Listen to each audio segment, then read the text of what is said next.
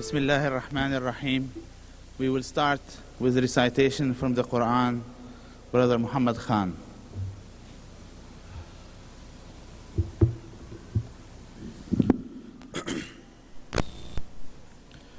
أعوذ بالله من الشيطان الرجيم. بسم الله الرحمن الرحيم. لو أنزلنا القرآن على جبل لرأيته خاشعا متصدعا من خشية الله.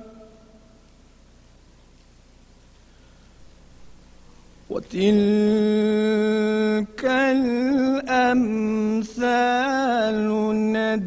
نضربها للناس لعلهم يتفكرون.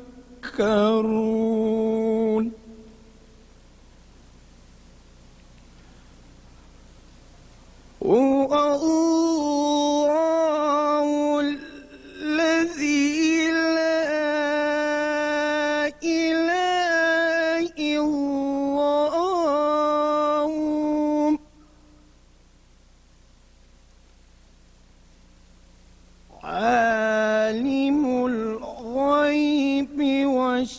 الشهادة هو الرحمن الرحيم. هو الله الذي لا إله إلا هو الملك لا إله إلا هو الملك القدوس السلام المؤمن المهيمن العزيز الجبار المتكبر. سبحان الله عما يشركون. هو الله الخالق البارئ المصور له الأسماء الحسنى يسبح له ما في السماوات والأرض وهو عزيز الحكيم. صدق الله العظيم.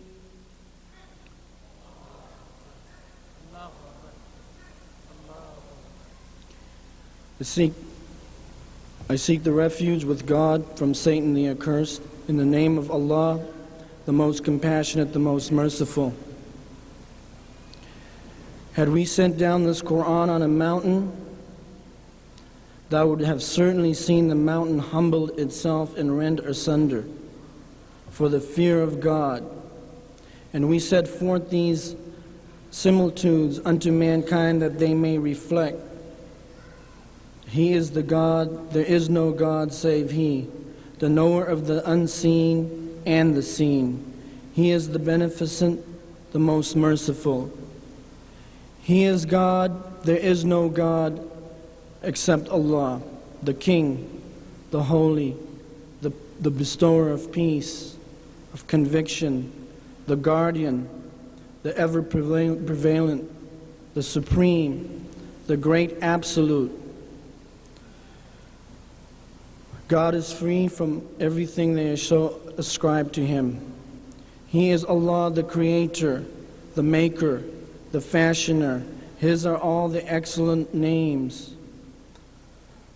Whatever is in the heavens and the earth praises Him, and He is the ever-prevalent, the all-wise. This is the truth from the Greatest, the Most High.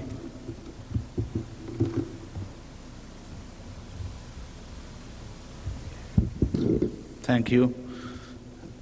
Our topic tonight is American Problems, Islamic Solutions. We will try to address how Islam can present solutions to the problem this society faces. How can we make these solutions acceptable and effective? My name is Bassam Osman, and I will be your moderator tonight. Our first speaker is Brother Hamza Yusuf. He accepted Islam 10 years ago, and he studied Arabic and fiqh in the Muslim world. He is now Imam, Khatib, and Arabic teacher in Santa Clara. He studied nursing and herbal medicine, and he practices some herbal medicine as well. I am told also he is working on translating some Islamic books and also extensively in dawah. You have met him and heard him before. We are late. Without further delay, I have the honor to introduce Brother Hamza Yusuf.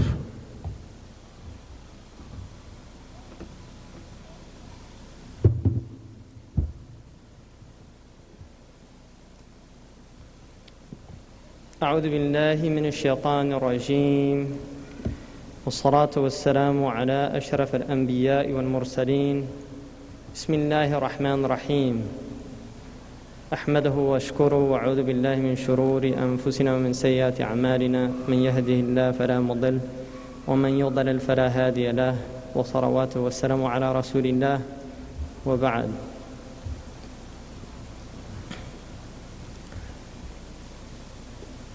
I want to first, inshallah, recite a short piece of Quran. أعوذ بالله من الشيطان الرجيم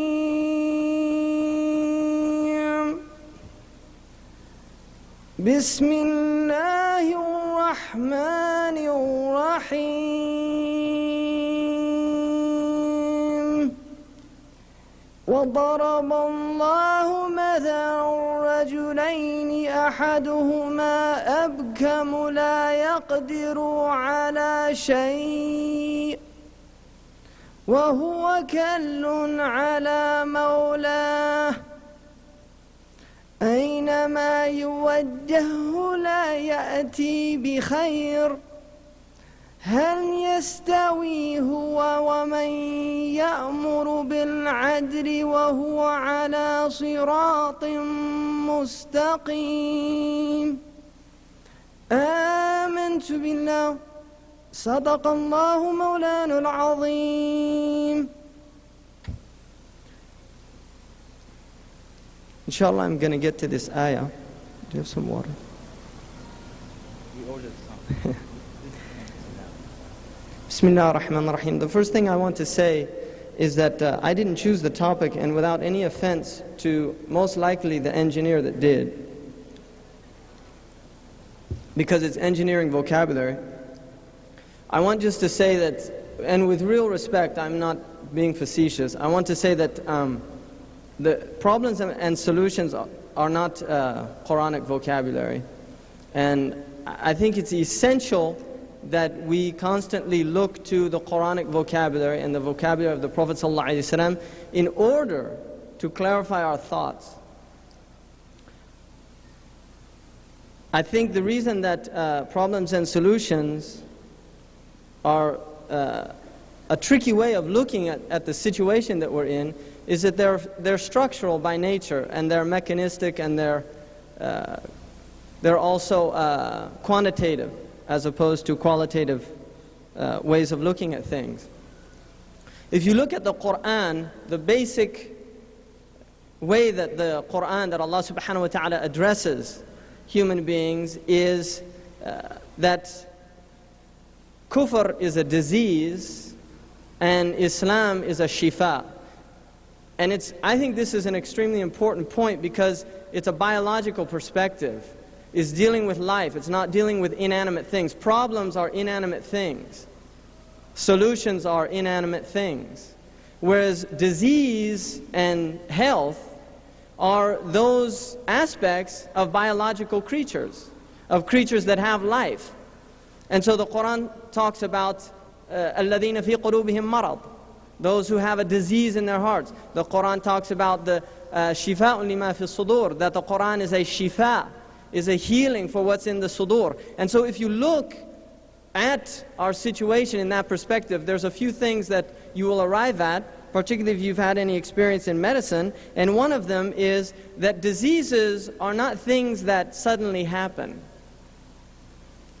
In the same way that kufr isn't something that suddenly happens, diseases are things that actually take place over a very long period of time. You have in acute diseases the prodromal period, which is that period where the disease is taking hold in the body, and then the acute stage, and then the recuperation. In chronic illness, you have a very long process. And what we're dealing here in this society, and really in the whole world, we can extend the metaphor far beyond America, because America is only, although we can say it is in a sense one of the most virulent kufrs. To use the biological metaphor, it's one of the most virulent kufrs that has ever attacked the social body, you see. And unfortunately, the defense system, the Muslims that are really, to extend this, are really the immune system of humanity. You see, we are the white cells, we are the leukocytes that come together to stop the destruction of the social body. If the immune system breaks down, for instance, like in AIDS, then there's no defense system, you see. So we have now in the Muslim world really an acquired immune disease. This is what's happened. And alhamdulillah, we didn't get it the same way that the people that have AIDS got it. But there is a historical pattern and process there that you can see. What we're dealing with in the United States, and really in the entire world, if we want to sum it up in one word, I think the best term for it is nihilism. And nihilism is an affliction of the society. And it has two aspects. The first aspect is the nihilism of the self, whereby the human being sees himself as something groundless, without meaning. Allah subhanahu wa ta'ala negates this aspect in the Quran.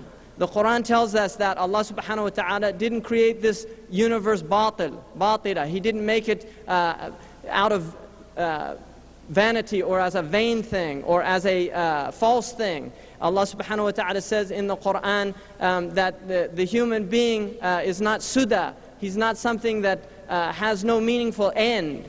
You see, there's a purpose to our existence. What nihilism is a crisis in the human self whereby no purpose is actually seen. Now, as a social phenomenon, nihilism manifests itself as a breakdown of the social structure, whereby the value system that was preserving the social order suddenly begins to self-destruct. And there are reasons for that. I don't really want to go into that, but there are reasons for that. We can look at the Renaissance, the Enlightenment period, the move from a Christian worldview to a rationalist worldview, and then into the Industrial Revolution to a mechanical worldview, and then the technical worldview. You can look and see the stages whereby we have arrived to this point in time. So this is a very serious disease. I don't think it's something that we can write off as a problem. I wish it was, because if it was a problem, we could solve it. It's not a problem. It is a disease and it needs to be treated. But we need a few things when we talk about treating. We need doctors to diagnose. We need nurses to nurse. And we need hospitals whereby people are brought back to health. Islam, and again, I don't see Islam as some disembodied abstract. Islam, my understanding of Islam is that Islam is action itself. That Islam is action. What one of the North African fuqaha, Ahmed Zarruq, he's a commentator of the Risala of Ibn Abi Zayd al-Qayrawani, he said, Man adraka maqam al-Islam ma fatara an al-amal. The one that realizes the station of Islam, he'll never be exhausted of action, of work. So that Islam is a noun that is indicating a named thing, and that thing is a Muslim. We cannot see Islam as something that is in the books, that is a theoretical school of thought or something. Islam is the Muslim community who are practicing the teaching of Islam. That's what Islam is. Kufr is the kuffar who are practicing the millah of kufr. The Quran tells us that Islam is based on tawheed, on a correct perspective of Allah subhanahu wa ta'ala. And this, if we want to look at the dilemma that we can say that is embodied in the Christian culture or the Judeo-Christian culture, Allah subhanahu wa ta'ala says, to say to the people of the book, Ta'alu ila kalimatin sawa'in baynana wa baynakum. Come to a word, and I want to get back to that about the word. Come to a word that is shared among us, is common among us. Allah na'budu illa Allah, wa la nushrika bihi shay'a. That we worship only Allah subhanahu wa ta'ala, and we do not commit shirk with other than Allah. We do not associate with Allah subhanahu wa ta'ala. وَلَا نَتَّخِذَ بَعْضُنَا بَعْضًا أَرْبَابًا مِنْ دُونِ اللَّهِ. Nor do we take one and the other as lords beside Allah subhanahu wa ta'ala. Now this is a deep message to humanity, because what it's saying is that there is a relationship between the human being and his Lord that takes him outside of a sick relationship. And the sick relationship is the subjugation of one people with the oppression from another people. These are the two camps in kufr that people exist in. Those who are lords and those who are taking those lords as lords other than Allah subhanahu wa ta'ala. This is what the Quran says. To leave this, to come to a word that is we share amongst us, that we only worship Allah and we don't associate with Him, and we don't take one another as lords beside Allah subhanahu wa ta'ala. In this culture, there is a relationship between the masters and the servants. In the entire world now, we can see this relationship between masters and servants.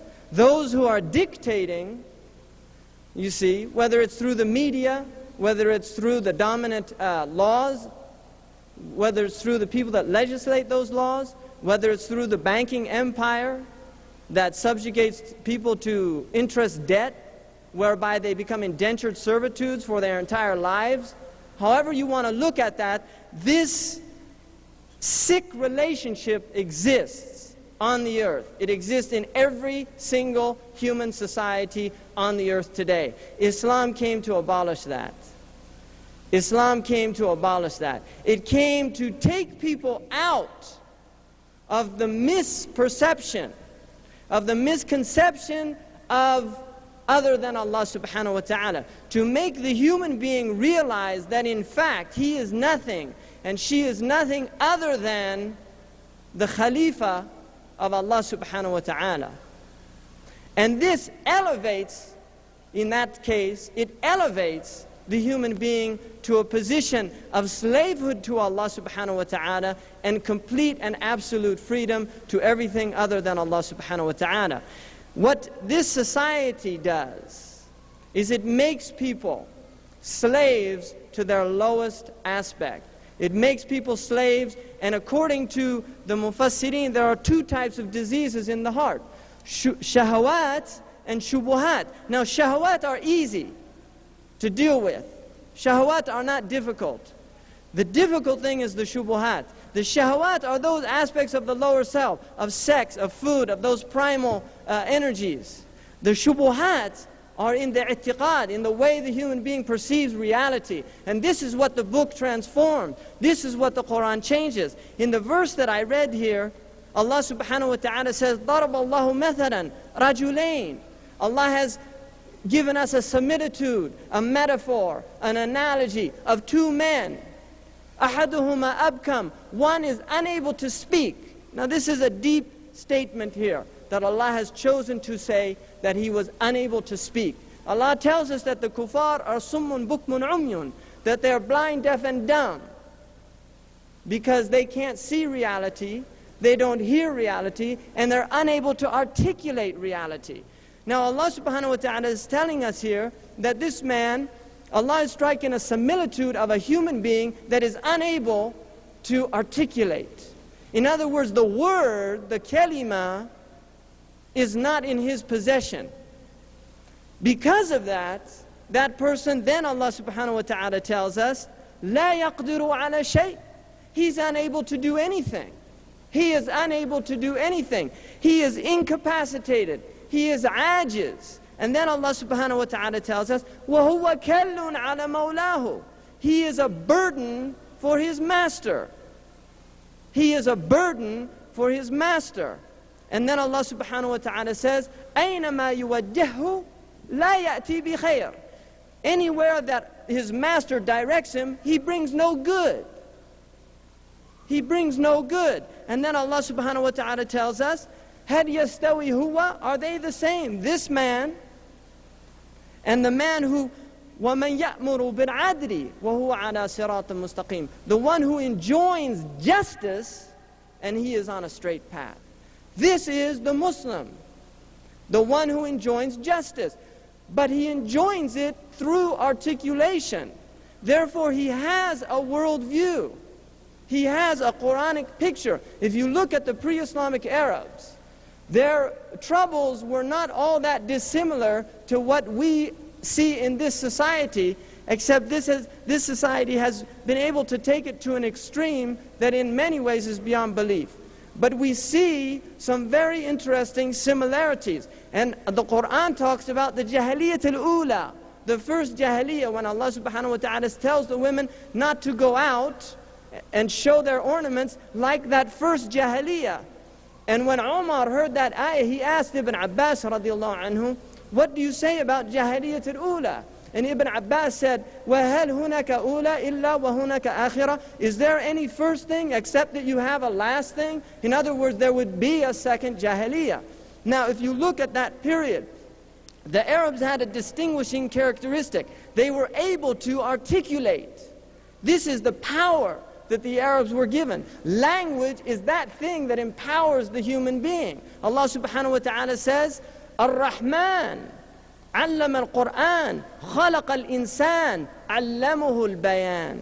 Allah subhanahu wa ta'ala has revealed the Quran and created man and taught him utterance.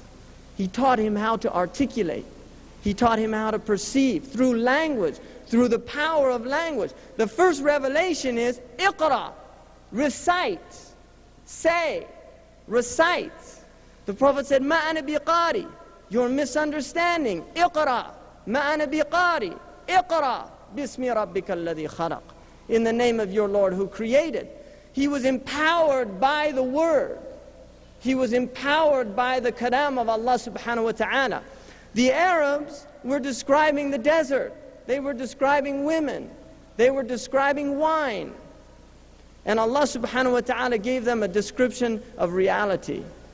And with that description of reality, they embodied it. It entered in on a cellular level until Aisha radiallahu anha describes the Prophet, his nature. كَانَ خُلُقُهُ الْقُرْآنِ. His nature, his character was the Qur'an. وَإِنَّكَ لَعَلَى خُلُقٍ عَظِيمٍ. And you are on a vast character. What is Qur'an? Qur'an is Al-Qur'an Al-Azim, the vast Qur'an. So anyone following this Qur'an, this word, is on a vast character. And wherever he goes, he ya'muru bil-adri. He is enjoining justice because it's transforming him. And this is the power of Islam. The power of Islam is to transform human beings, to change societies, to alter the way we perceive reality, and to take that perception out to those who are still enchained in the delusions of this world. This is Islam. Look at the Sahaba. Look at Mus'ab ibn Umair, a man that was obsessed with himself, a man that had a new robe for every day. And Islam transformed him. It took lead and alchemically changed it into gold. His soul became gold. It became dhahabi. And wherever he went, he transformed people because he became a vehicle of transformation.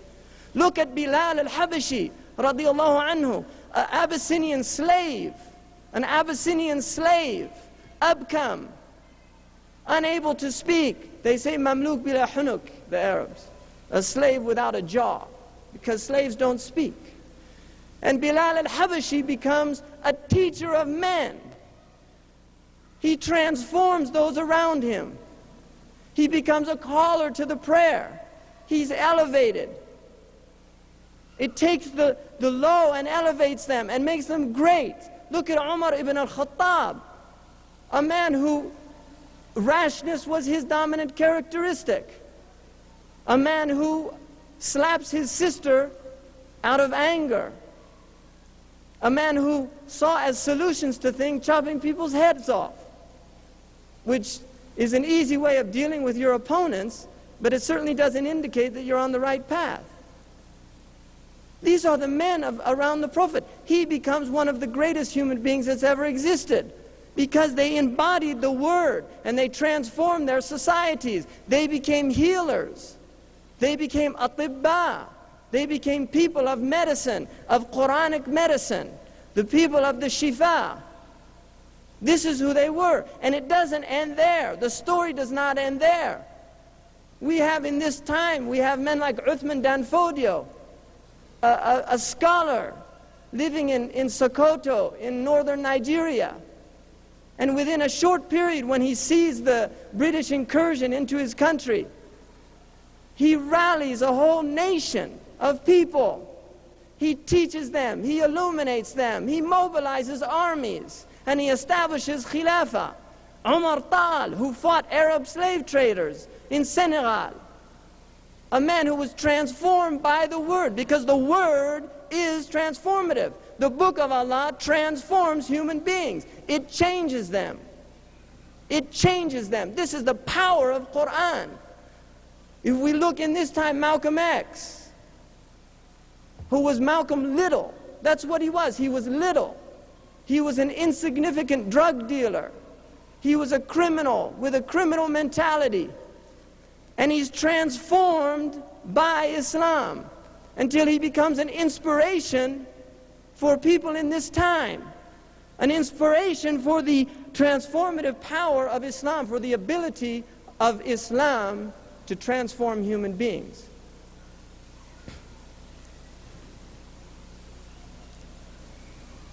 This is Islam.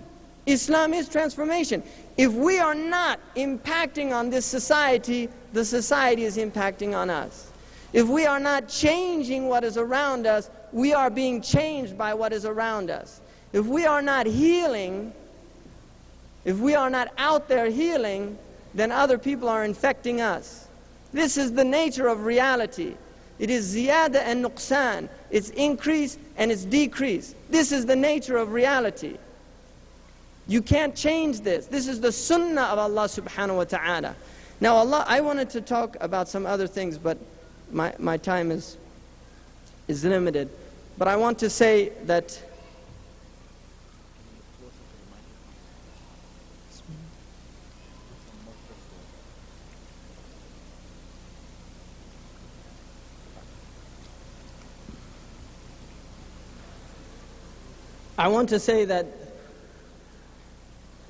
this society is in crisis. It's in serious crisis. If you look at the Quran, you must obtain Quranic worldviews. You must look into the Quran and read the Quran. Look what the Quran has to say. Allah subhanahu wa ta'ala destroys people. There are asbab al-halak. If you look at those causes for destruction. Those causes for destruction are increasingly manifest in this society, in Western civilization. I believe that we are witnessing a civilization in death throes. But Allah subhanahu wa ta'ala says that He brings life to the earth after its death. Something has to fill the nihilistic void, because nihilism is ultimately a spiritual crisis. It's my contention that Islam is that thing that can fill that void and transform not only these people, but the Muslims themselves. When I was in Medina, I was in a taxi, and this man asked me where I was from, and I said that I was from America. And he said, originally I said, yeah, I became Muslim. And he said, ذَاكَ اللِّي هَدَاكَ قَادِرٌ عَلَى أَنْ يَهْدِينِي. The one that guided you, he's able to guide me. And it reminded me of a poem, a line of poetry. فَإِنْ عَبِقَتْ فِي الْغَرْبِ أَنْفَاسُ ذِكْرِهِ وَفِي الشَّرْقِ مَعْلُولٌ تَعَافَ مِنَ الضُّرِّ. If the breaths of His remembrance diffuse in the West, and there's a sick man in the East, he'll become cured of his affliction. The last thing I want to say is that I believe that we are like, as an ummah, we are like the three people who didn't go on the Ghazwat of Tabuk. And Ghazwat of Tabuk is an interesting Ghazwa because it was towards the Romans. And the last action that the Prophet actually did was he sent an army to Rome, to the Romans, to the Europeans, Ban al-Asfar, the white people, my people. And the Prophet ﷺ actually got out of his bed and went up onto the minbar to make sure that that army went out, because the Muslims were in a crisis internally around the peninsula. But the Prophet demanded that that army go out, and it went out. The Prophet said, "Al-Furs la akhsha alaykum wa inma akhsha alaykum al-Rum." I'm not worried about the Persians for you. I'm rather worried about the Europeans. I believe that we are like those three people that didn't go on the jihad. We all have our own reasons. They had their reasons. But Allah subhanahu wa ta'ala is calling us to jihad. And I, in all honesty, have to say, if Islam is not a threat to this society, then I'm in the wrong religion. I don't believe that. I believe that Islam is, in fact, it is a threat to this society. It's not a threat in that we're going to blow up buses. This is my disclaimer. We're not going to blow up buses. You can rest assured, people of Kansas, or wherever we are. We don't blow up buses, right? I'll say it again. But we are people of jihad, and jihad is struggling in the way of Allah subhanahu wa ta'ala to bring down the barriers of injustice that deprive humanity from realizing their true potential, which is to be slaves of Allah subhanahu wa ta'ala. And I just want to end by saying the ayahs that came down, they're beautiful ayahs that came down about these three people, and I think they apply to us in this time. Allah subhanahu wa ta'ala says, وَعَلَى الثَّلَاثَةِ الَّذِينَ خُلِّفُوا حَتَّى إِذَا ضَاقَتَ الْأَرْضُ بِمَا رَحُبَتْ. And those three who stayed behind until the earth itself became constricted for them. وَضَاقَتْ عَلَيْهِمْ أَنفُسُهُمْ وَظَنُّوا أَنَّ لَا مَلْجَأَ مِنَ اللَّهِ إِلَّا إِلَيْهِ. Their own selves became constricted until they realized that there was no place of refuge from Allah except to Allah. There's no United Nations. There's no world community. There's no President Clinton. These are not refugees. These are not places of refuge for the Muslims. The place of refuge for the Muslims is Allah subhanahu wa ta'ala. And that is what the Muslims have to realize. The place of malja'a is to Allah subhanahu wa ta'ala. Firru ilallah. Flee to Allah subhanahu wa ta'ala. And this is what this ummah must do.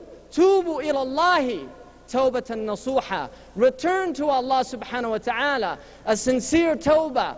All of that is afflicting the ummah of Muhammad sallallahu alayhi wa sallam is all from what we have earned. Whether it's Bosnia, Kashmir, Afghanistan, Pakistan, everywhere in the world, it is from our own selves. And we have to take on the Quranic perspective and quit blaming things outside of ourselves and recognize we are the disease. And then we have to take the cure. And the cure is in returning to the book of Allah subhanahu wa ta'ala. When Sayyidina Ali said, "Ma khalasu yawma idhin ya Rasulullah." What is the way out on that day when the Prophet said everywhere would be tribulation? He said, Kitab Allah, the book of Allah. We must return to the book of Allah. The earth has become constricted for us. Our own selves have become constricted for us. But we have to realize there is no malja, there is no refuge from Allah except to Allah. And then Allah subhanahu wa ta'ala says that He ثُمَّ تَابَ عَلَيْهِمْ لِيَتُوبُوا, and then He made tawbah to them. When they had this realization, He made tawbah to them, and then they made tawbah to Him. The realization must proceed, and then Allah subhanahu wa ta'ala will turn back to us. When we give up fleeing to the kuffar for help, when we give up asking them to give us arms to defend ourselves, when we realize that there's nothing except Allah's own, His help, then Allah subhanahu wa ta'ala will turn to us. And when Allah turns to us, there's nothing that will stop this deen. Because Allah subhanahu wa ta'ala says 3 times in His book, هُوَ الَّذِي أَرْسَلَ رَسُولَهُ بِالدِّينِ الْحَقِّ بِالْهُدَى وَدِينِ الْحَقِّ لِيُظْهِرُهُ عَلَى الدِّينِ كُلِّهِ. He is the one that sent His messenger with the truth, the deen, the guidance, and the deen of truth to manifest it over all of the deens, to make it flourish over all of the deens. وَلَوْ كَرِهَ الْكَافِرُونَ وَكَفَى بِاللَّهِ شَهِيدًا. This said twice in reference of the mushrikeen, and once in Surah Saf, which deals with the Jews and the Christians. There are only 3 diyana in the Islamic viewpoint. There are the mushrikeen and the Jews and the Christians. Those 3 ayahs represent all 3 of those deens. And Allah will manifest this deen, and we have to be people. And if we're not, فَإِن تَتَوَلَّوْا يَسْتَبْدِلْ قَوْمًا غَيْرَكُمْ ثُمَّ لَا يَكُونُوا أَمْثَالَكُمْ. If you turn away, Allah will replace you with other people, and they won't be like that. أقول قولي هذا واستغفر الله لي ولكم.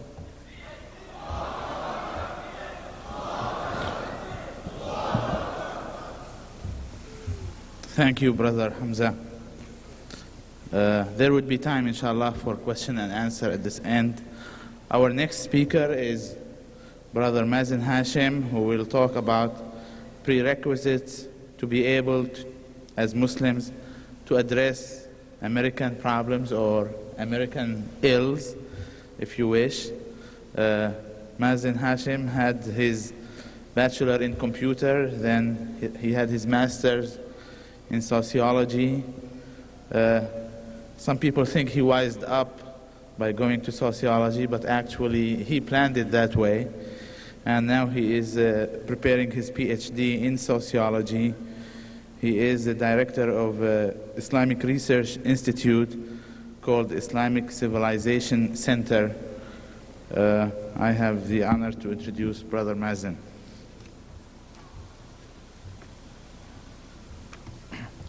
بسم الله الرحمن الرحيم والحمد لله رب العالمين والصلاة والسلام على سيدنا محمد وعلى آله وصحبه وسلم. American problems, Islamic solutions, we can address that from on 2 levels. First, our problems as Muslims in America, and second, America's historical or intrinsic problems and how we can deal with it. As I would talk about the prerequisites for to approach the problems. The prerequisites cover these two levels. The first prerequisite is to understand America. If you want to solve something, you need to understanding first. If it is a disease, you need to diagnose this disease.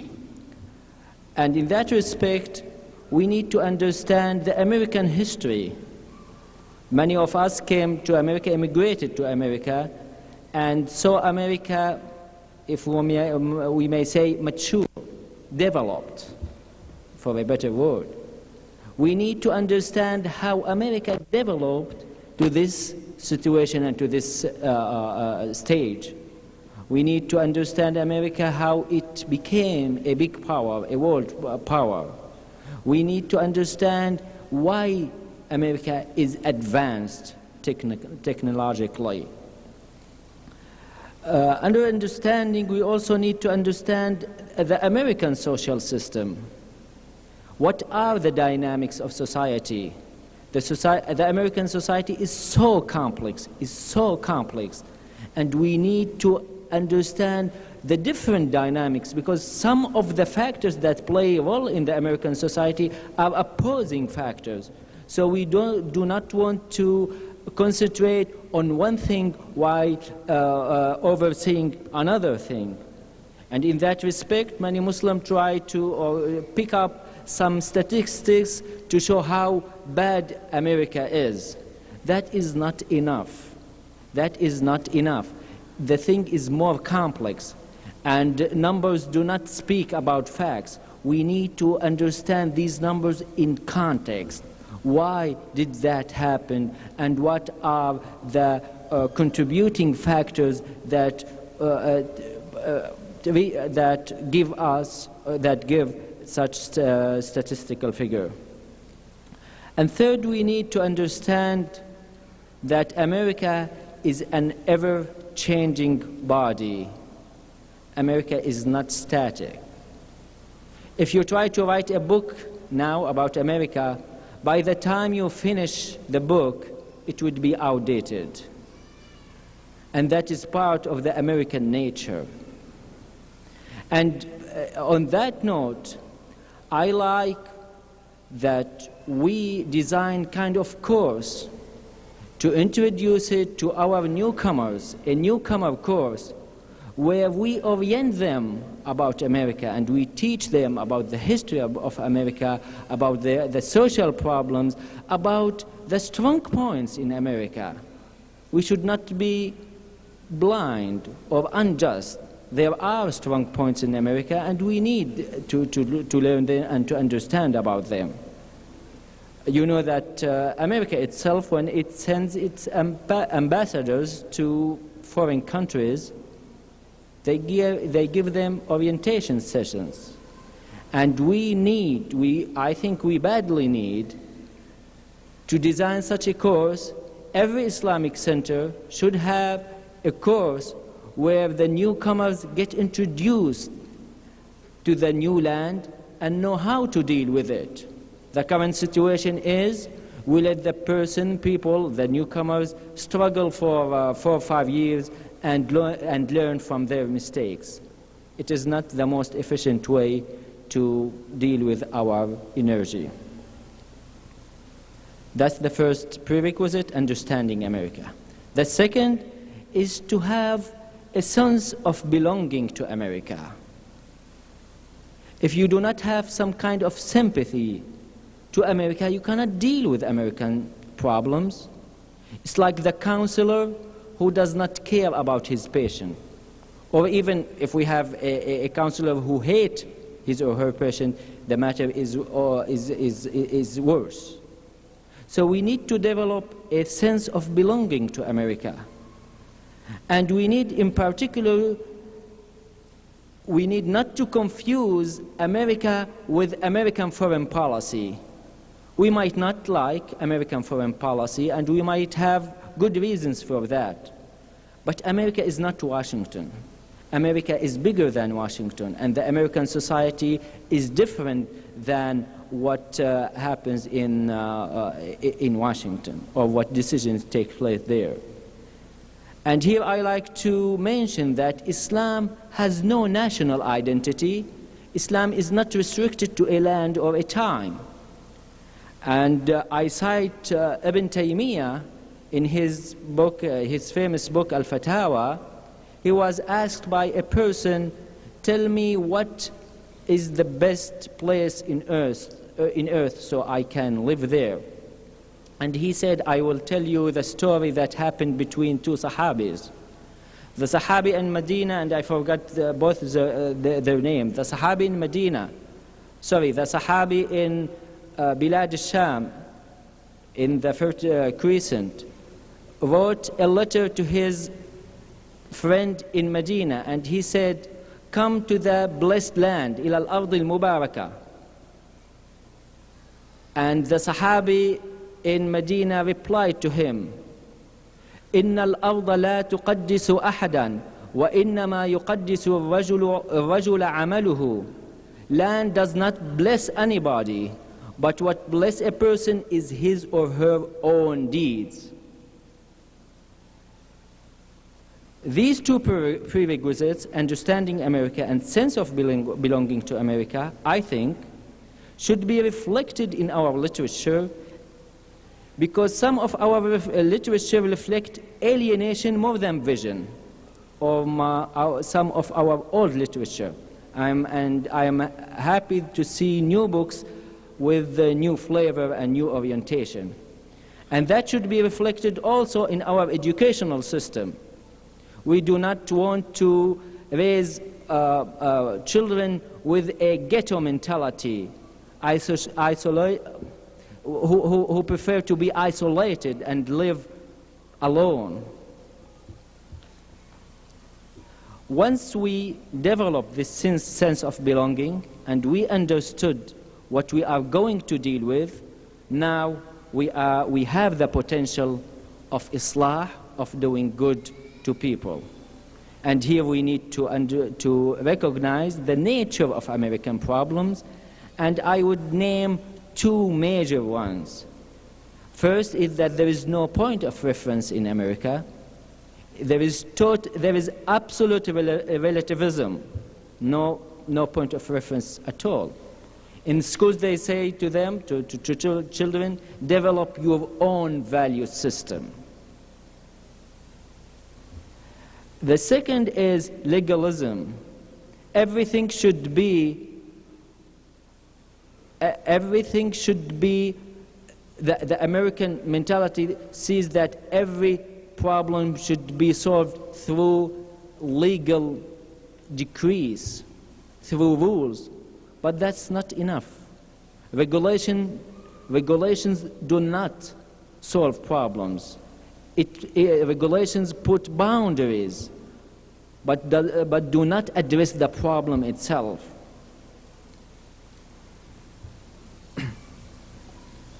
And now, after understanding, recognizing the prerequisite, and recognizing in general terms the nature of American problem, we can proceed and put and imagine the basis for approaching the solutions. What are these bases? I have 5 of them. First, we need to perfect the American ways.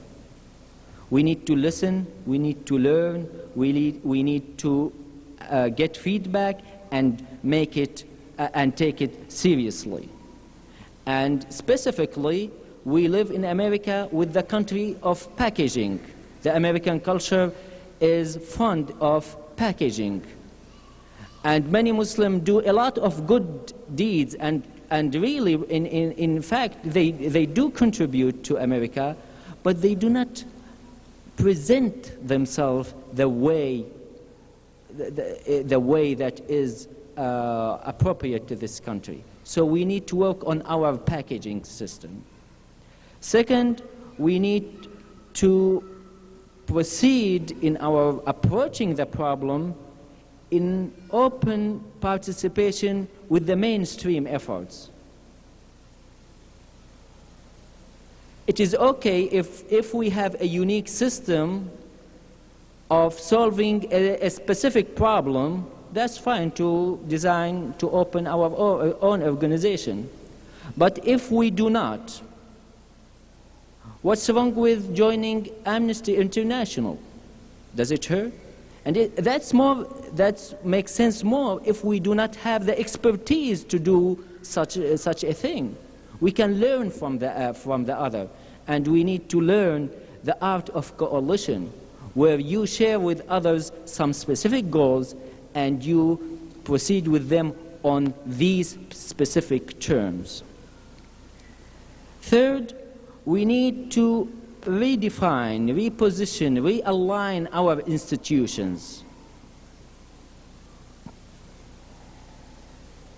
Not to serve Muslims per se, but we need to understand that we are serving humanity at large. More specifically, I like to mention the political activism. It is not enough, or it is not the right approach to use the political forum just to nag on America on the bad thing it does or she does. The political system is part of the American body, and if we need to be politicians or political activists, we need to share on all levels. It is a part of the system. It is not a system just to pinpoint the bad things about America and take it as a pulpit for problems and for things that hurt us. It works both ways. Fourth, we need to address America with a civilizational message and not with the details of Sharia and Fiqh. And that's very known in Islamic literature, that, and it's logically, you cannot address a person with the details of a system that he or she does not believe in the first place. What I am saying and what I am trying to point to is we need to address America with our basic values. We need America to understand that we Muslim, that we in our Quran says, وَمَا أَرْسَلْنَاكَ إِلَّا رَحْمَةً لِلْعَالَمِينَ, that Al-Quran says about Prophet Muhammad sallallahu alayhi wasallam in defining his mission, that we have sent you but as mercy for the worlds. We need to address America with such address, with such messages, not with the details, not of our Sharia, and definitely not with our penal system, like whatever the punishment for fornication or theft or whatever. And finally, we need to understand a divine law, which is graduality. Things do not happen like that. We need to go gradual, and we need to accept the gradual improvement. Things cannot turn upside down in one shot. After that, recognizing these bases, we will be able to introduce our own values, our own mentality, and name it, and you can take from the Quran many things. For instance, we can introduce moderation as a basic Islamic value. We can introduce modesty and beauty, but not restricted to the physical beauty, but the beauty of the spirit and the beauty of clothes, in the Quran say, Ya ayyuhalladhina wa anzalna alaykum libasan wa risha. Libasan wa risha, when he defined beauty. So beauty is not in the physical sense only. We can introduce the concept of parents and elderly kindness.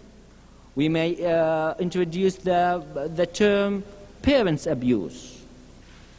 These are basic messages that America can understand, and we can benefit America, and we can benefit humanity with such messages. And finally, I like to say that solutions cannot be implanted, cannot be imported. Solutions grow from within. Solutions grow in native soil. Alhamdulillah Rabbil Alameen.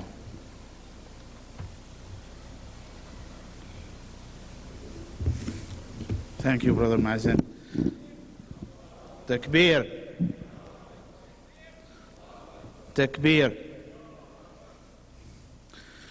Now again, American problems, Islamic solutions. Where does it say in the Quran that Islam have the solutions for America's problem? One verse I found says in Surah Taha, فَمَنِ اتَّبَعَ هُدَايَ فَلَا يَضِلُّ وَلَا يَشْقَى وَمَنْ أَعْرَضَ عَنْ ذِكْرِي فَإِنَّ لَهُ مَعِيشَةً ضَنْكًا وَنَحْشُرُهُ يَوْمَ الْقِيَامَةِ أَعْمَى. Those who follow my guidance, he will not be misguided, and he will not go into misery or fall into misery. And whoever turns away from my remembrance, from my message, he will have a narrow life, a difficult life in this life. That's what the Quran says. In addition, وَنَحْشُرُهُ يَوْمَ الْقِيَامَةِ أَعْمَى, and we shall raise him up blind on the day of judgment. So whoever follows the guidance of Allah subhanahu wa ta'ala, that will solve his problems. He will not have a difficult life or a narrow life. Our next speaker is Dr. Ilyas Bayunus. He is known to all of you. He was ISNA president in 1983, 1985. He is a professor of sociology at State University of New York. Dr. Ilyas.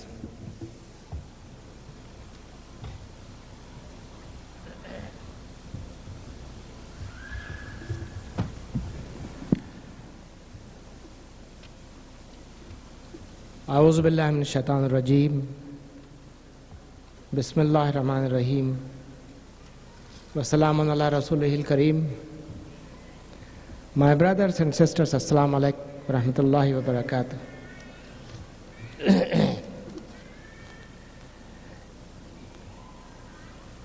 It was in the early 70s that the MSA was holding a series of conferences on the same topic as we are discussing today, American social problems. Those were very trying times for we Muslims in North America. There were a series of economic recessions beginning in the early 70s. Muslim population was just exploding through immigration, mainly. And many of us who actually had graduated from the American schools and the universities were now beginning to settle down, and we were becoming professionals, we were becoming married, family men, parents, and so on and so forth.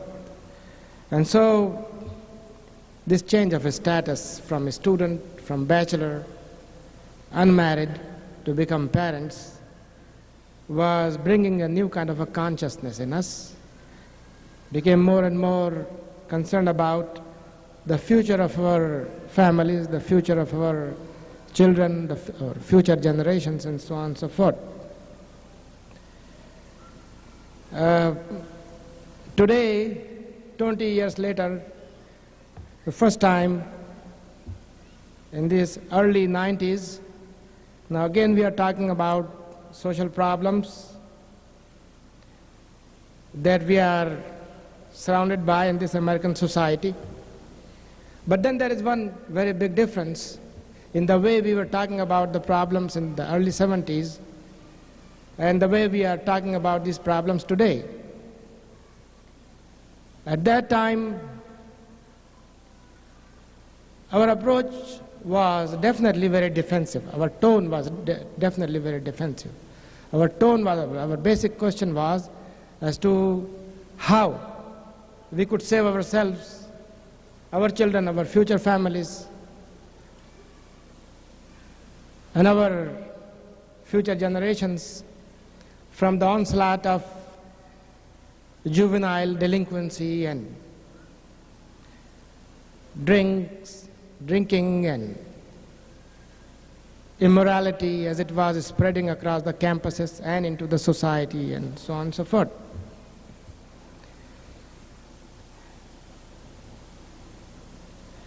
Today when I look at this theme of the convention, though, Muslims for a better America, it really has a completely different kind of a tone. It definitely shows that we Muslims have acquired a greater amount of confidence. We have been here for a longer time, and we have been able to prove to ourselves and to others that probably we can survive in this continent in spite of the fact that we are surrounded by a very highly problematical kind of a society. Not only that, we can survive in this society despite its very serious problems. My very first reading of this theme was that we could do something about this society, that we could not merely live within our own cocoons, our own sheltered confines of our masajid and our own communities, and teach our children Islam, give them a very good secular education, make them very successful in their schools and colleges, and put them on the path of becoming very successful American citizens otherwise. It almost looks as if the tone of this theme is in accordance with what Allah subhanahu wa ta'ala says, كنتم خير أمة أخرجت للناس تأمرون بالمعروف وتنهون عن المنكر وتؤمنون بالله. You are the very best nation which has been raised as an example for mankind.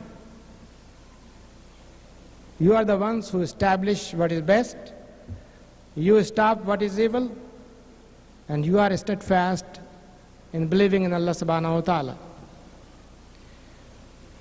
But is this really the case? Is this theme really so true? If we look around among ourselves, among the ranks of 6 million Muslims, that's very fond of proclaiming, how many Muslims are really practicing Islam in this continent? Some people say only 10%, some people say only 5%. Look at our masajid, look at the number of children who come to our schools, look at materialism which is spreading across the whole spectrum of our population in North America. We are becoming very highly Americanized, as many generations before us had become. We are, as a nation as a whole, we are probably going in the same materialistic direction as American society is going. We have not yet really started beating our wives as much as many Americans do. We probably are also not drinking in such high numbers and such high quantities as the general American population does. True, our children, our teenagers really have not become truant from schools and from the families, haven't started running away. And true, we are not really becoming homicidal criminals. However, if this materialism continues in our population, then the day is not very far When the Irish came to this country, they were regarded as very law-abiding citizens, so law-abiding, so much in defense of the law of the land, that Irish actually used to be in the forefront of the police force in this country. Greeks, Poles, even Italians, who actually have a very bad rap because of the mafia, were considered to be very law-abiding citizens. And so in the beginning, probably immigrants do show a great deal of law-abidance, and so we are also showing a great deal of law-abidance. But if this materialism continues, the day will not be very far when, if not our children, their children may be on the road to become Americanized, and the day they become Americanized, it means that they will behave like their fellow children behave in schools and in colleges and in the neighborhoods wherever we live.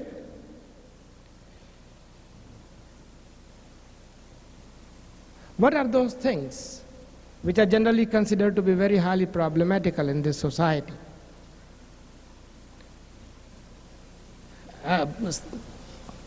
Offhand, there are so many things which come to mind. Very high rate of criminality, the very highest rate of crime in the world, the very highest rate of homicide in the world is in America. The rate of forcible rape is the very highest in America. Rate of drunken driving is very high in United States. And therefore we also have very high highway accident rate in United States. But you see, there are actually, these are not really the problems, these are only symptoms of the problems. When a man comes home at 6 o'clock, takes some cans of beer, sits in front of the TV, and drinks beer after beer can, and then he gets up, beats his wife and his children, and yells, abuses at them. This is not a problem, this is only actually a symptom of a problem. The main problem actually is that American society is one of the most materialistic societies in the world, one of the most sensate societies in the world. And many of us Muslims are, who came to this continent, did not come here for the sake of spreading Islam. We actually came here, most of us, for the sake of greener pastures, better living. We were not starving in our countries. Most of us were not starving in our countries. Actually, the very educational and professional composition of Muslim population in United States and Canada shows that we were some of the very best educated even in our own countries. Back home, we were already doctors, engineers, professors, accountants, businessmen, and so on and so forth. But we came to this country so that we could get better rewards, so that we could become millionaires maybe, so that we could have better cars and better homes and better education for our children and so on and so forth. In other words, we came here for, most of us that is, came here for purely materialistic reasons. And to the extent that that materialism is spreading, like my brother said, like a disease in our body, in the body politic of the Ummah, then the day is not really very far when Muslims will become assimilated in this society, and there really will not be any distinction between Muslims and non-Muslims in this society, except for those very few brothers and sisters who are flocking around the platforms of ISNA and ICNA and Warisuddin Muhammad and Jamil Al-Amin and Siraj Wahaj and many other small and large platforms like this. But we are so awfully few. We are so very few. And because we are so very few, therefore we have to take a very aggressive approach. A very aggressive approach which is suggested by this title. We have to take a very aggressive approach not only toward this society in which we are living, but also toward other Muslims with whom we are related in religion. We have to do the dawah. We have to do the dawah. Brother Bassam says that I have only 15 minutes, but I will take only 5 minutes, inshallah.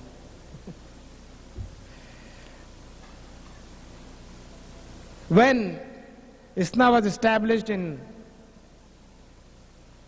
1983, our very first slogans were Dawah and Tarbiyah. We have to do the Dawah, and we have to educate ourselves and our children. That was not really merely an emotional kind of a slogan. It was a very thought-out plan which was given to ISNA from the very beginning. We in this society really cannot survive without doing dawah among non-Muslims and among those Muslims who are running away from Islam. Otherwise, this tide of non-Islam among Muslims and among non-Muslims is going to engulf us and our forthcoming generations very soon. And when we are talking about the dawah and tarbiyah, we are then in a way saying that we have something that you do not have, that we have something that you brothers have lost. So, oh brothers in Islam and oh brothers in humanity, come and listen, come and see how we live. Why is it that we are not suffering from the same problems as you are?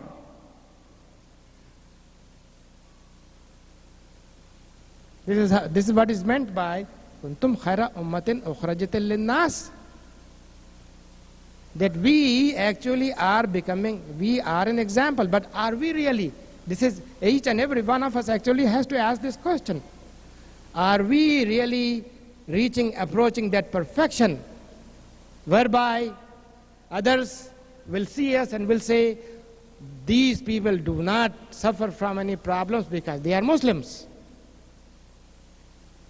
so that they may take lessons and they may follow our way of life? I really do not think that we have reached that stage yet. But then, as we are doing the dawah to others, to non-Muslims and to other Muslims, we actually have to do the dawah to ourselves too. We have to look into ourselves. Are we really deserving this dawah? Are we really doing the dawah the way it should be done? Do we really deserve the title to be called Da'iyan?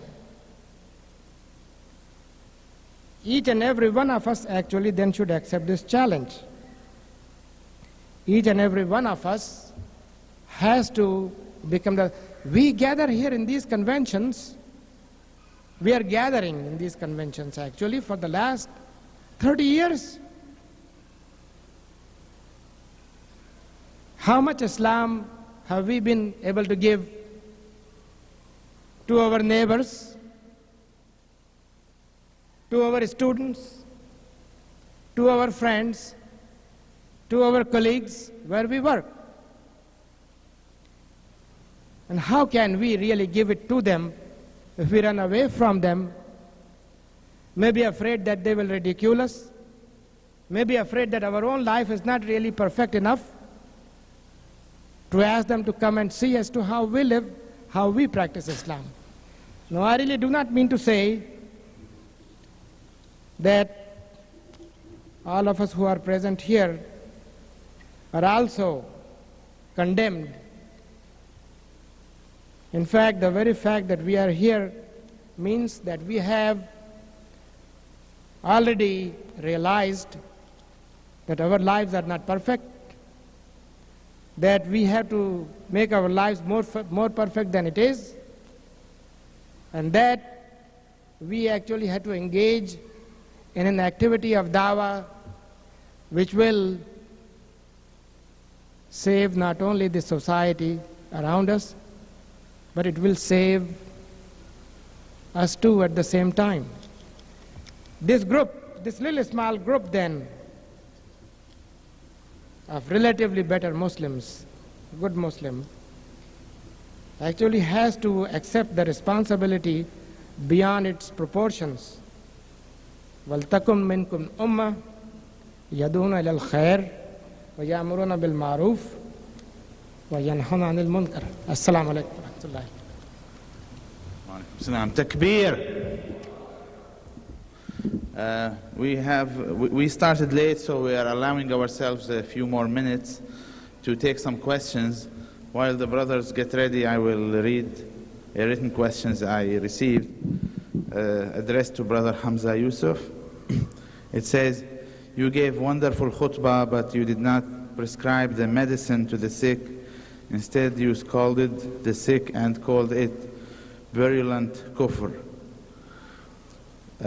You also presented yourself and the Muslim in America as a threat rather than loving, caring saviors of our beloved country.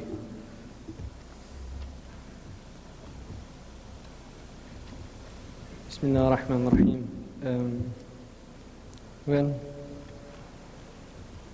first of all, I think the time was limited and it's very difficult to touch. I had a lot more actually to talk about, but I believe it is virulent kufr. I think it's spreading all over the world. I think when we have American television in Mecca and Medina and people in those holy places watching LA Law, I think we're in serious trouble. I also think that the brother said that America is one of the most materialistic countries. I think that materialism certainly is not a monopoly in this country. Imam Malik was once asked, who are the worst people? And he said, Man ada'a dinahum bi dunyahum. Those who lose their deen by dunya. And he said, who's worse than them?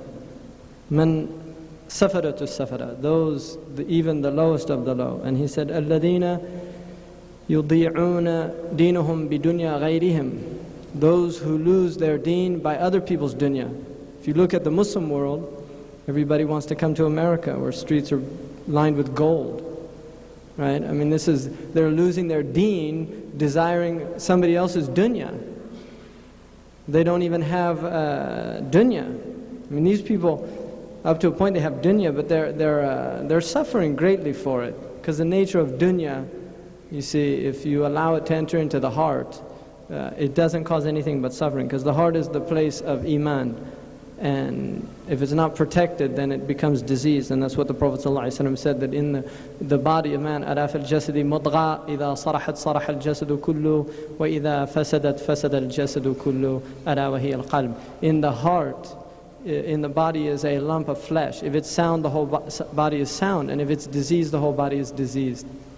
And is in it the heart. So that's where the disease is, and I don't think it's easy to talk in 5 or 10 minutes about. I mean, the Quran is a deep study, and what I'm telling you is study it. Look at it. I mean, it's not something we can just talk about in a few minutes. It takes serious.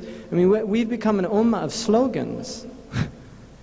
We're an ummah of slogans. That's what we are. La sharqiyya, la gharbiyya. Islam, Islam. That's what we are. Mudaharat. I mean, this is our jihad. The Prophet ﷺ said, the end of time won't come until jihad becomes shouting. Siyaha, just shouting. People go out and shout.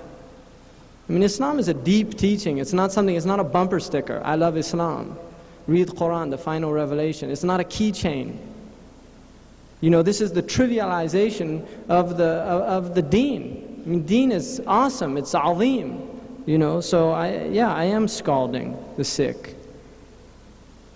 And as far as a threat goes, absolutely, I believe that we are a threat. I do believe that. If Islam is not a threat, something's wrong with your Islam. And if you don't believe that, read the Quran. Because everywhere the Anbiya went, they were persecuted. Why? Because it threatens the existing social structure.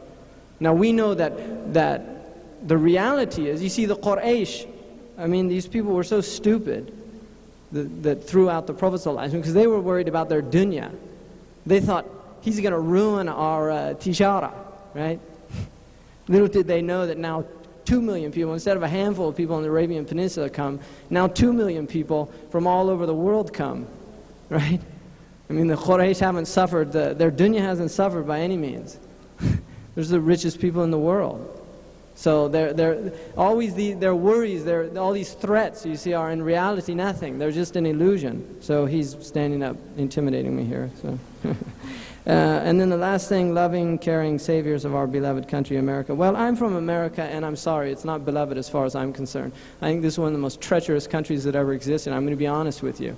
I think what this country did in Iraq, what this country did in South America, what this country did to the Native Americans, what this country did to the African Americans, what this country, I mean, my land, what is that, America, my land of tis of thee or whatever. I don't believe that stuff. That's why I became Muslim.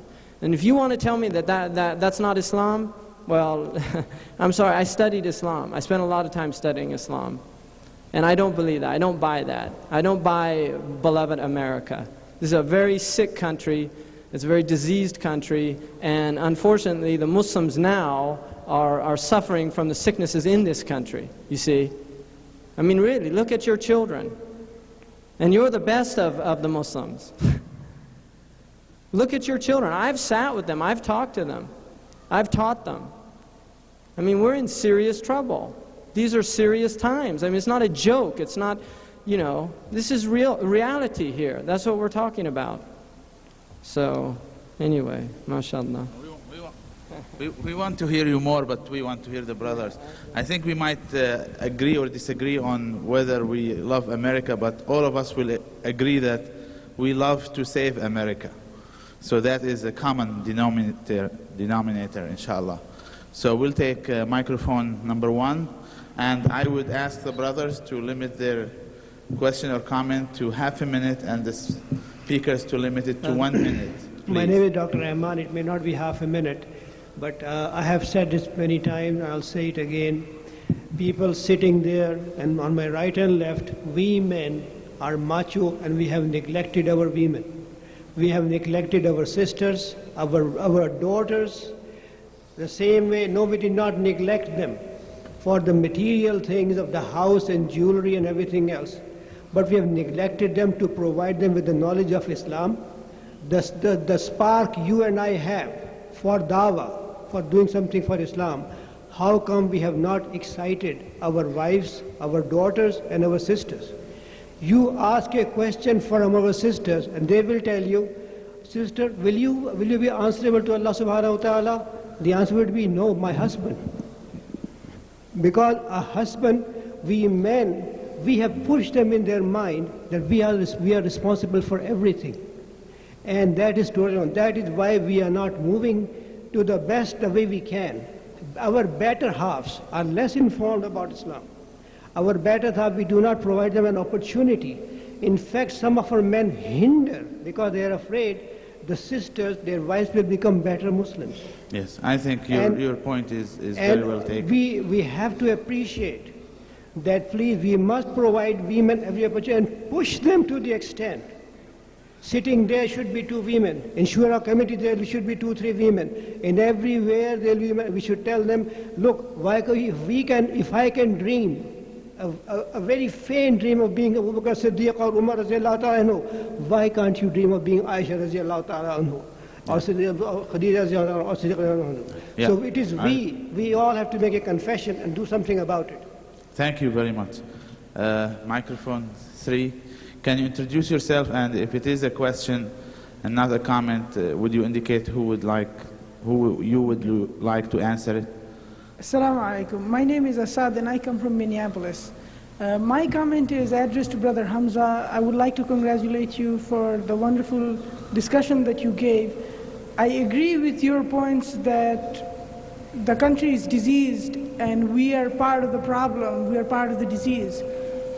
However, in your comments, you said that we are the disease, we are also the cure. And on this issue, you spent about 2 minutes on it, and I feel that that 2 minutes is not adequate. And I would be very grateful to you if you would spend some more time discussing this, because it's very important. Thank you. Yeah. Well, that's not his fault. That's the fault of the program structure. Bismillah ar-Rahman ar-Rahim. As quick as I can, just there's no doubt that the teaching that we have, whether we're applying it or not is another thing, but the teaching itself that we have, that what I was saying or suggesting, that in reality it has to be embodied by human beings. It's not an abstract. Islam is a teaching that is embodied. That's what it is. And the Prophet ﷺ was the embodiment of it. The Sahaba were the embodiment. They didn't go with theory. They didn't go where they went. They changed the cultures and societies. The only thing I can say about this country is that I was born here. I grew up here. I was very much a product of this society. But at a very young age, by the grace of Allah subhanahu wa ta'ala, I recognized that there were very serious contradictions in what I had been raised to believe about this country. And those contradictions made me look then at ways of resolving within myself that. And alhamdulillah, Allah subhanahu wa ta'ala guided me to Islam. Now, for me personally, if I look, we as an ummah, and this is the only way that I can see, we as an ummah have to change. Now, to get into the details of that, that's possible, it's not possible here. I'm sorry, this is a very limited platform. We as individuals, you see, have to change. I mean, that's where it begins. It begins in your own homes. It begins by getting rid of your televisions. It begins by changing the way you live, you see. I mean, the way the Americans are living right now, this is taghut, you see. I mean, this is taghut. Because taghut is excessiveness. And these people, Allah subhanahu wa ta'ala says, إِنَّ الْإِنسَانَ لَيَطْغَى أَن رَآهُ اسْتَغْنَى. Surely man has gone excessive in his believing himself to be independent. You see, these people are they're the most excessive people on the earth. They're devouring 60% of the world's natural resources with only 5% of the population. And they're worried about the population explosion. You see, they're worried about it because it means all of a sudden that they're going to have to start trimming their waistlines so that other people can eat. So we have very serious problems here. I have no doubt that this teaching is the truth, and I believe that Islam will manifest it. But I do believe that we're in a very precarious situation in this country. I was in a town called El Centro where I went to school, and there were people that I went to school with named Lydia Muhammad and John Saeed and all these names. And I asked them where they were. The first masjid in California was built there in El Centro, California in the 1920s by Bengali farmers. They married Catholic women. They had children. Their children married people there. Those people, what they told me was, oh, my grandfather was a Muslim. That's all they knew about Islam. The masjid had closed down, you see. So, I mean, this is the reality. We have to decide. Ibn Khaldun, when he was asked by Alfonso, one of the rulers in Spain, to come up and teach there because he was having a hard time in Granada. And he wrote a letter. He said, as for myself, I don't have any trouble. But my children, I could never allow them to grow up where you live, because I cannot, la admanu lahum dini. I can't guarantee that they'll have my deen. So he chose not to risk that. People have sacrificed on the altar of dunya. We're living in a country, if you want to know where you should be working, then look at the poor people in this country. Because as far as I'm concerned, everything that I have seen in the Quran indicates that those are the people that respond to the truth. Allah talks about al-ladhina yastakbiruna, Allah talks about al-mutrafin, Allah talks about al-mala. You see, all of those people, and in very derogatory terms. which is not a negation that there are good, wealthy people. That's not what I'm saying. I'm not a communist or something everybody has to give up their wealth. That's not the point. But the point is, the people in this country that are responding to the Islamic teaching are the Afro-American peoples they are oppressed peoples in this country. We have done nothing. There are Muslims, if you want to talk about problems, there are Muslims now all over the United States that own liquor stores. A lot of them at their cash register, and I've seen this with my own eyes, هَذَا مِنْ فَضْلِ رَبِّي. This is from the bounty of my Lord. They've built masjids with money from liquor, and they're in poor areas where black and Hispanic people go. Instead of like their grandfathers who brought the light of Islam to the poor and the oppressed, these people bring the darkness of shaitan. I mean, this is tragic. You see, we have people working at the highest levels of defense in this country, good practicing Muslims, building smart bombs, that end up on Abdullah's head. That's where they end up, on Zainab and Abdullah's head, and little Hussein, who's 5 years old, in Baghdad. You see, so you have to question, what are you doing? You see, I'm not here to make mujamala. I can be a nice guy and say, us Muslims for a better America, and be a nice guy and do all these things. But I'm sorry. You know, sometimes the pill's bitter. So, Jazakumullah khairan. I also want to apologize because I'm not usually this nasty, but I'm sleep deprived. Okay, next is the sister, and I really wish everybody would be brief in order to be able to hear as many brothers as possible and sisters. Assalamu alaikum. My name is Malika Khan. I am from Santa Clara, California. I want to say this. We do this again and again. We invite speakers from far distance. We all of us come from far distance, but we waste our precious time in on-site presentation, which is a copy of a Western TV. For 45 minutes, the speakers were sitting here on the table. And we waste, from 8:30 until 9:15, we had to watch that copy of the Western TV. And we don't let the speakers speak what they came all the way from, all the distance. And we don't let the audience ask questions. So please, from now on, we shouldn't waste our time. And maybe we shouldn't have too many speakers. We should have one speaker and let him speak what he wants to came to speak for. Thank you, Jazakallah. Inshallah. Takbir. I would relay this to the program people, inshallah. Yes, brother. Assalamu alaikum. Try to be brief, please. Yes. My name is Anis. Jazakallah khair, brother Hamza, for your honesty. I would like to ask this question specifically to you. If ignorance is the disease, the ulama and mashayikh are the cure, they're the doctors, and the madrasas, the Darul Uloom, they're the hospitals.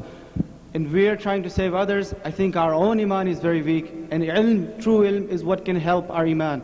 I'd like to ask you, in this country, young Muslims, they're looking for specific answers, whether it's earlier today, ikhtilaf, mixing between men and women. All they hear is, what feels right to you is right. If you don't feel bad about it, then it's probably good.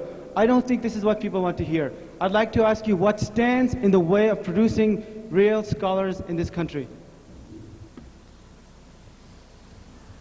Jazakallah khairan. I think you brought up, Bismillah ar-Rahman ar-Rahim, an excellent point. You see, what has happened is we have adopted completely, part and parcel, we have adopted Western educational systems. Neil Postman said in a book called Technopoly, he said that the colonialists first came with their boats, and then they brought their armies, and then they brought their administrative forces inside the their colonial entities, and then they brought their educational systems. And once they had people educated, they left. And then he goes on to say, the Americans don't even have to bother with that whole process. They just send their television programs. But the reality of it is, you see, I spent a good deal of my time reading books that were written anywhere from 1,200, 1,300 years ago. We're having a class in our masjid, Muwatta of Imam Malik, radiyallahu anhu, which is written in the first century after the Hijrah. And It's unbelievable if you connect yourself with these people, these intellects that were produced by the Islamic ethos. They're unbelievable. They're the most powerful intellects. Because I've read Western stuff. I've read their philosophy. I've read their medical books. I've read their sociological books. I've read their books. The quality of thought that the Muslims produced is phenomenal. It is unbelievable. Why don't we look at the methodology that produced those people? It hasn't been done. I regret, mashallah, qaddarallah masha'Allah, but I spent 4 years in what was called al-Mahad al-Islami in, I won't mention the country because I don't want to embarrass them, but it was a pathetic and pale imitation. I happened to go, by good fortune or bad fortune, however you want to look at it, to some of the best prep schools in the United States. And the quality of education was so poor. I learned a lot of words like wahshi, himar, ya kelb, you know, because that's the way the teachers address the students. And it was really unfortunate, but that was the reality. The education that I did get during that time was inside private houses with shuyukh who taught me. But the school systems that now exist in the Muslim world are pathetic and pale imitations of the worst of Western education. That's a reality. We have to look at the methodology that produced those people. One of the things every single great scholar that we have, whether it was in medicine, in physics, in astronomy, in mathematics, whatever you want to look at it, his primary and fundamental education was Quran, was lugha, was fiqh, was nahu. You see, these disciplines that are extraordinary disciplines, and unfortunately we don't look at that methodology. And it's written, Ibn al-Arabi, Qadi Abu Bakr, not the Sufi but the Qadi, has a book on the methodology of Andalusia. One of the interesting things he points out, just to mention, is one of the most important things that the Andalusians were concerned about is the right handwriting of the children. They had to have excellent handwriting, which gives you an indication of who they were producing, you see. I mean, if you create high standards, then you create people that rise up to those standards. If you continually lower your standards, what they say in America, the good news is this year's students are better than next year's. The bad news is they're worse than last year's, right? I mean, that's the way it's going. It's just getting worse. And we accept that, you see. We kind of feel good and happy that, well, alhamdulillah, our little Islamic school is 10% ahead of the public schools in national testing. You see, we are shortchanging our children. And I believe that Muslim children should have a deep foundation in the book and the sunnah. University in this country is indoctrination. That is what it is. It is higher indoctrination. If you go into that indoctrination process without having the worldview of Islam, you will come out thinking like a kafir. Whether or not you're praying 5 times a day, you will be thinking the way the kuffar think, because it's their methodology and you're in their arena. And we see the results that their educational system has produced. Thank you. Yes, brother. Quickly, please. Assalamu alaikum. My name is Rami. I'd like to make a short comment on the issue of society's problems and applying Islamic solutions. This issue can be taken back to the Aqidah. I'm timing you, brother. Yes, just 30 seconds and I will wrap it up immediately. This issue can be taken back to the issue of the Aqidah. We believe in Allah, that He is the Creator. He created us to worship and to glorify Him. Now the issue here is that Allah did not create us and put us on this earth in America to improve the to improve the American society. He did not place us here to improve the American society. He placed us here to establish His deen, to establish and implement His system. And the Prophet ﷺ showed us precisely how to do that. Thank you. Assalamu alaikum. Thank you. Yes, sister. Assalamu alaikum. I have one question for Brother Hamza. The sin of ma'wanatul a'da by most of the brothers, and participating in bombs and participating in aerospace techniques and technologies. How grave is that sin? I'd like to explain to us, and what do we do to make them stop doing that? Jazakallah khair. Thank you. We know from the hadith that the Ibn Adam, right, Kabil who killed Habil, he has a portion of every murder that takes place after that. It goes back to him because he started that sunnah. So in other words, and that is a profound and deep implication that our actions have very serious repercussions. You cannot see yourself as an isolated component in an isolated system. This system is interlocking. That is the nature of this system. It's a spider's web. You see, that's what Allah says. That those who take gods other than Allah subhanahu wa ta'ala are like the spider that takes a web.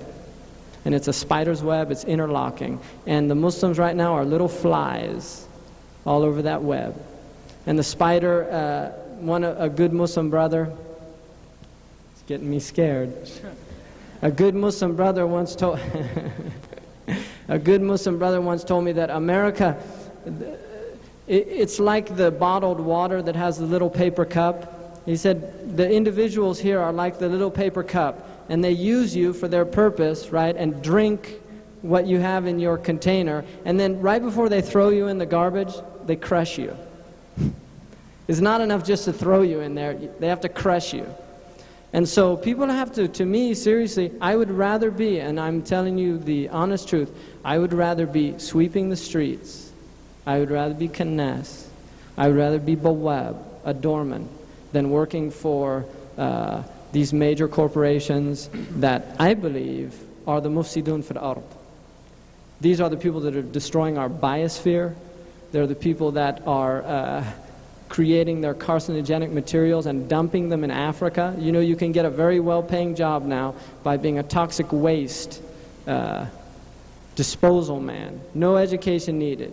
You just find some idiot in West Africa who will take the shipment, and you just a middleman. They make tens of thousands of dollars dumping tons of toxic waste. It's a big problem right now in Western Africa. So, I mean, this is the reality. How we deal with that, to me, each individual has to look into his heart. What am I doing with my life? That is what Allah subhanahu wa ta'ala tells us to do. فَأَيْنَ تَذْهَبُونَ? Where are you going? What's this terminal behind you that you're behind? What's on it? And where does it end up? And you have to look at that. I do not believe Muslims can work in defense contracts in this country because they are not defense contracts. The Ministry of Defense before 1948 was called the Ministry of War. That's what it was called. They changed it to the Ministry of Defense because it didn't sound good asking the people, we need higher taxes for the Ministry of War. You see, that doesn't sound very good. So we say Ministry of Defense, makes us feel a little more comfortable. I haven't seen in my lifetime any defensive wars. I haven't seen it. I have seen offensive, gross destruction of human life, of livestock and land, whether it was in South Vietnam, whether it was in Panama, whether it was in South America, in Allende's Chile, wherever you want to look. That's what I've seen from this country. It's my country, and I can say that, you see. You might feel a little uncomfortable if you came from overseas, but I can say that because I'm from here, and I'm just looking at it straight in the eye. Okay, thank you. Please, we will take the brothers that are standing, but please, we would ask you not to increase the line, inshallah. We will take two at a time, listen to two, and then have one response. So go ahead, brother, in microphone one. Assalamu alaikum. My name is Abdul Ghafoor Faqir. If you're willing, I would like to address the President of Islam, Mr. Abdullah Idris, because I was told to do so earlier, to have an answer to my question that I asked earlier and was brushed without any comment. Or you have 30 seconds. Yeah. Or Mr. Sayyid, please. Okay. I'd like to have an answer. It seems to me that the question of defending the national aim to live under the cherished laws of the Quran and Sunnah was raised by representatives from Algeria and Sudan against the rumors circulated by the international media and the networks of the established so-called fundamentalism of Islam and Islamism leading to terrorism. May I? Please let me finish. No, I would not let you finish. Please if we let do me finish. this, I would be finish the joke, anyways. We would be the joke of the world. This session is for a specific topic. Yes. And if we Muslim address everything in every session, we would be a joke. So please sit down. No, this is not a joke. I Yeah, asked the this person is a earlier joke. and he told me to ask the president. We have a session So please, about I'd better like to America. have an answer. Would you please, Ya Akhi, whoever is in charge, cut that microphone. Go ahead, Ya Akhi, in microphone number 3. Assalamu alaikum. I had a brief question and a brief comment to the brother right there. I forgot his name. You spoke about presenting and packaging Islam to the West. My comment is that if we present Quran and Sunnah in its pure form, not in this watered down, a moderate version is the best way. And if you care to comment on your concept of how to present Islam and package it to the West. Jazakallah khairan. I didn't mean to change the Islam and present it to the West distorted. What I meant is when we introduce whatever Islam, whatever we have to America, to anybody, we have to follow the correct methodology. We need to follow the hikmah in introducing our subject. That's what I meant. It's common sense, and Rasul sallallahu alaihi wasallam and the Sahaba, when they went, they sensed what people like to be addressed in. When they called Khalid ibn al-Walid to be a Muslim, Rasul sallallahu alaihi wasallam sent him a letter through his brother, and in this letter it says that I've known that you have a mind, a mature mind, that you will not stay in kufr forever, and that brought him closer to Islam. Thank you. I think we should have the discipline to at least adhere to the broad subject we are addressing. And in any conference, in any society, in any political party, in any place you are at, you're not allowed to do this. You're not just allowed to talk about anything you want. People, even in formal meetings, they approve agendas. And when somebody speaks outside agenda, he's out of order. So we would continue, inshallah. Yes, brother. And maybe, brother, you did not hear me, but I asked that no more people stand, and we will take only the people who are standing. So that would be our time limit. Yes, Ya Akhi, go ahead. Assalamu alaikum. I'm Abdul Haq. My question is to the brother Bayunus and brother Yunus. Dr. Yunus, the question is to you. The two, and brother Yusuf. If I understood you correctly, the brother Bayunus stated that the Muslim Ummah must evolve back into enjoining the good and forbidding the evil. And the brother Yusuf basically stated that we need to internalize the Quran. Okay, and I'd like to know, do they think that this can be done by the Muslims living in different localities and not living in a community and centered around the masjid, that where their lives are intertwined within one another, that they can evolve into this state? Thank you. A'udhu billahi min shaitanir rajim. Bismillahir rahmanir rahim. Ya akhi, when Allah subhanahu wa ta'ala says yad'una ila al-khair, then it means that we Muslims actually have the duty to invite ourselves and others toward good that Islam actually is. There is no escape from it as Muslims. So much so that the responsibility is so much that if I do not carry my message to a non-Muslim, I do not have an authority to call him a kafir. Because kafir actually is the one who first listens to my message and then he defies it arrogantly, like Abu Jahl, like Abu Lahab. Inna allazina kafaru sawa'un alayhim a anzartahum am lam tunzirhum la yu'minun. These are the kuffar. But if I haven't given my da'wah to them, you see, how can I blame them? That is the thing. And so here I was just discussing with brother Hamza Brother Hamza actually is the one who rebelled from his society and came into the Ummah of Islam. And I came from the Ummah of Islam here, and my duty, I think, is to outreach the population which did not hear the message of Islam to begin with.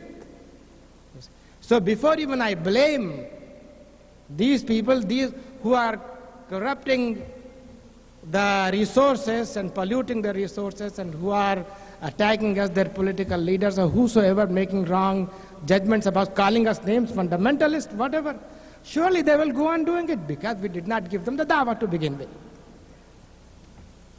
Thank you. Yes, brother. And I would request our brother, Dr. Kilani, we have asked a brother here that we would limit it to the people who are standing. And I, with all due respect, cannot give you different treatment. Yes, yeah.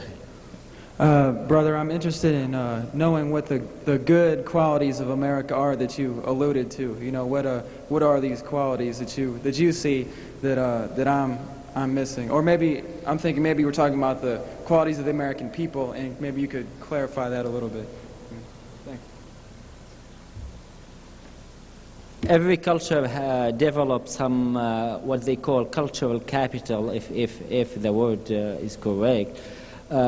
Some of the qualities of the American people is the openness of the American people compared to the closeness of many ethnic cultures and the formalities. In America there is a degree of spontaneity, for instance, which led people to listen, led people to change their mind, to accept Islam, to discuss ideas, to let you finish your sentence.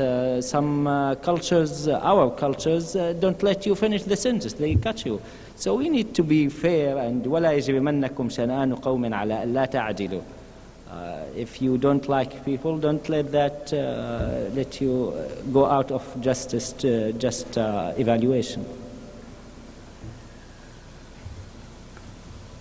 Thank you. Now, Dr. Kilani apparently has some case to make that he somehow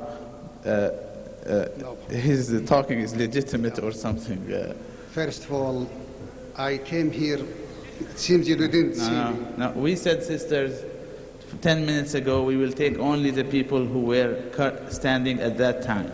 And we asked everybody not to add to the line. And there was nobody there with...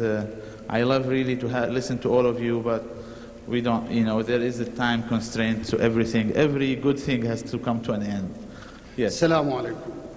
First of all, I would like, if the title was The Problems of the Muslims in America, not the American problems, because we are not coming here to solve the American problems, but the Muslims, they have problems and they should know how to deal with it.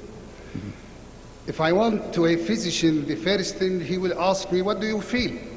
Therefore, as a person who is going between the East and the West, I ask myself this question, what do I feel? When I go to the East, to the Middle East, I miss something in America and I feel annoyed with many things in the Middle East. When I come back to America, I miss something in the Middle East and I feel something wrong here in America. And I think such feeling, it is not limited to me personally. Many people may feel the same thing. Then here, what's the problem? In fact, the problem, we have to be objective and follow Quranic approach in analyzing or making diagnosis for anything. When I go to the Middle East, I miss organization. I miss efficiency. I miss in doing things. I miss the good treatment in the airports. I get scared the first moment the airplane enters the airspace of the Middle East. I expect the police will arrest me or something like that. There is a lot of things, I miss them there. And when I come back, I don't feel all these things, but I miss the warmth of social relations, I miss the morality, I miss men. Then, here the Muslims, if we want to follow the Quranic approach. The Quran says to us, وَقُولُوا لِلنَّاسِ حُسْنًا. Say the good to the people. And Quran give us example how Nuh alayhi salam talked to his own people. Nuh said to them, you will not be asked about our crimes, and we will not be asked or questioned about your deeds. For them, he used the word deeds. For his group, he used the word crimes, which means you have to talk politely to the others and openly about your problems. Therefore, in America, if there is problems, I'll positively, as a Muslim, share offer solutions. If there are negative things, I'll not talk unless they ask me about it. And I would like to tell the others, and perhaps the youth will not be happy from my approach. The Prophet ﷺ, when we understand Quran, we should differentiate between the Quran of Mecca period and the Quran of Medina period. The Quran of Mecca period, the Prophet was ordered, وَالرُّجْزَ فَهْجُرْ, neglect now their problems and deal with the positive thing. In the Medina, he began to criticize, and I would say this should be dies for the Muslims in America. Thank you very much. Thank you. We will, yes, brother, go ahead. Yes, go ahead. Brother, assalamu alaikum. I tried, yeah, yes. My name is Mazin Sayed from Fort Worth, Texas. I appreciate giving me this time. Brother Hamza, I came here to this because of that title. I wanted to know what I can do as a Muslim for a better America. I wanted to have some steps. I am one of those people who are doers. I'm not a philosopher. You are. From you or from the panelists, I wanted that. But I got a little confused. What the message I got is, as far as America is concerned, it is taghut, it's a gone case. I cannot do anything. That's the message I got from you. The country I left, it denied me that was an Islamic country, that is still an Islamic country, full of ulama, full of mashayikh, who always got us into emotional issues, but that country denied me the means to survive also. I didn't even get one job there. This country gave me that opportunity. And I want to do something for the people of this country. And the other thing is that you, a white American or a black American or a yellow American, you are so lucky you don't realize it. You are able to select and stand and think freely.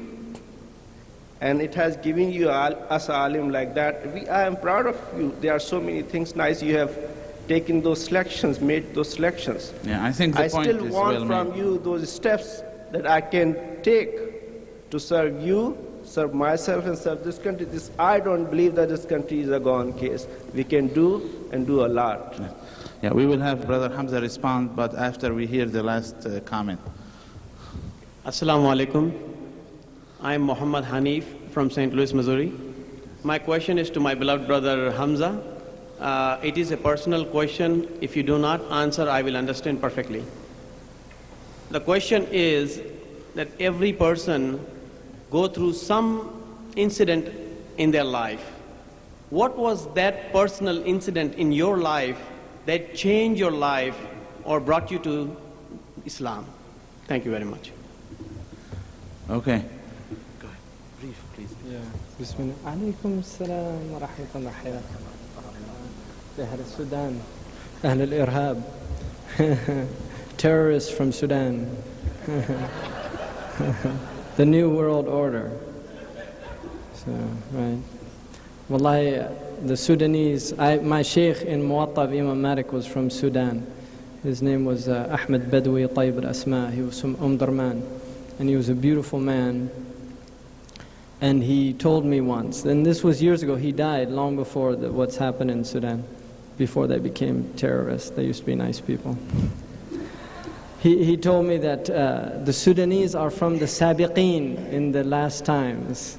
You know, the Quran says that there's Sabiqun, there's Thullatun min al-awwalin wa qalilun min al-akhirin. There's a lot from the beginning, the first part of this community, and a few from the last. And he said the Sudanese are from the Sabiqun, inshallah, of the last time of this community. And it looks like his words coming around.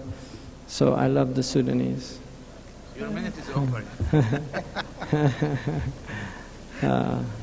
And I'm glad to see, inshallah, that you're taking over the Zimam qad u'tiya al-qaws bariha, inshallah. The Arab, they say, the bow goes to the one that can pull it. Just to answer the brother about America and opportunities, an American might say, well, you took a job away from me, so go home. Right? Yeah, there's a lot of unemployment here. You want to do something to help the unemployment? Go home and give an American your job. You don't like that. It's not very nice. Well, what you can do to help America? What could you do to help where you came from? Did you think about that? I mean, that's an interesting question just to think about. What you could do to help where you came from. But there are things you can do. One of the most rewarding experiences I've had is going to the prisons and meeting Muslims who, like the Persian poet said, went to bed worms and woke up the whole vineyard. Human beings that have transformed. I've met murderers that they're like angels. They're just beaming. And I can't even imagine that person ever doing a criminal act, because Islam has completely transformed him. They need teaching. They need to learn how to read Quran. They need people. They yearn for Muslims to come visit them. So if there's prisons in your area, go to the prisoners and give da'wah. Muslims don't give da'wah here. This is a reality. I know Muslims that have worked for years in a company and people don't know they pray. People don't know they pray. I mean, that's just a wrap. People come to me all the time, brother, I can't pray. I worked in a critical care unit, right, where I had to be watching monitors and things like that, and I prayed. And the people in the unit used to tell me, oh, it's time for your sunset prayer. I mean, that's what it was. So if you are open about your deen to be, and then I want to also just say, because I want to clarify one little point here. There are people here, they're wonderful people, there really are. My parents are really great people, they're not Muslims, but I'm sure there are many Americans like them. When I talk about America, I'm talking about a system